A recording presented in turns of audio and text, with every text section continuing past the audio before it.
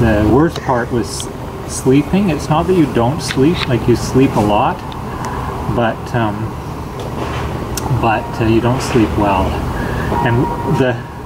And what amazed me, particularly on the way to Toronto, was how full the buses were. Like every bus I had was full except for, well, the first bus out had like 10 empty seats, but after that they were either full or had 2 empty seats.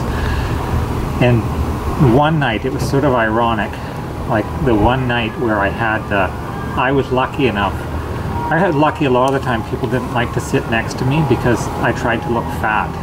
I was taking up a lot of space, and so several times when there were only 2 empty seats, I had the 2 seats to myself.